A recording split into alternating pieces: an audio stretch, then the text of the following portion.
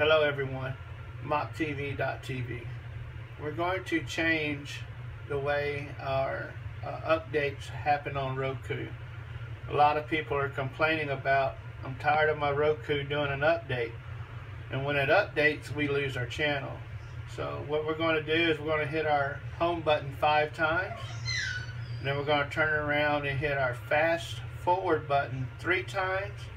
And then rewind button 2 times. Ready? 1, 2, 3, 4, 5. 1, 2, 3. 1, 2. We're going to come to this screen. Okay, this is where the main update is. You see API.qa.uat.roku.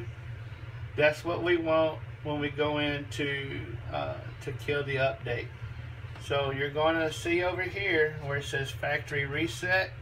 You're going to go down to cycle channel store server.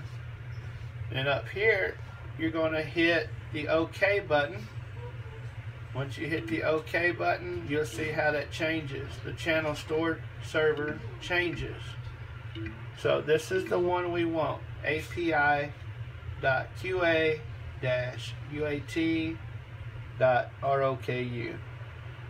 Okay, so this is how we go into a secret channel on the Roku, and we never have to worry about it doing an update.